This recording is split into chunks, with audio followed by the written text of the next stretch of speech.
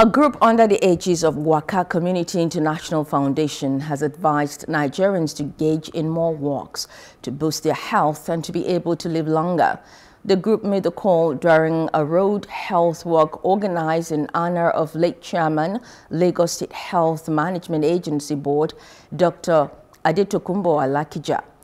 The foundation, which also carried out a demonstration of cardiopulmonary resuscitation and first aid, said the action is driven by its conviction to educate Nigerians as well as the world to take personal responsibility for their wellness by walking and eating right, as well as getting enough quality sleep.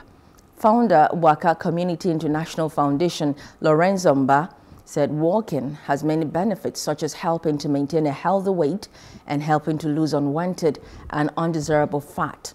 On what makes this year's edition important, Director General of Nigeria Conservation Foundation, Dr. Joseph Onoja, said Dr. Alakija's life was an illustration of everything impactful. Not everybody can jog, but everybody can waka. And again, walking is a low-impact activity. So for those that have arthritis running in their families, you better be careful.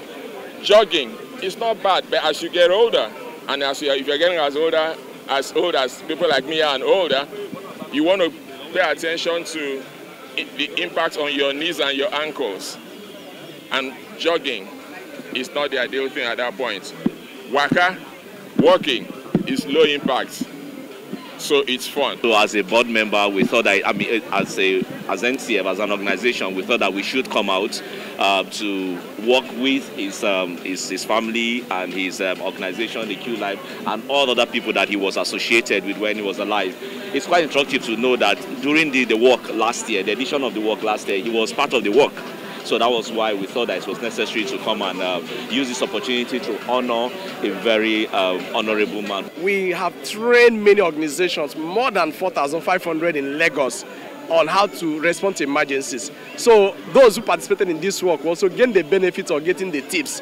But it's also a clarion call, especially to you, the press, to call people's attention on the need to conduct CPR and first aid training for their staff, for individuals, for churches, because that alone can provide 50% chances of survival. He was very passionate about walking, and so this is in his memory, in loving memory. He would have turned 66 tomorrow, and yeah, it's been amazing, a great turnout, great people, and so pleased for all that it's been today.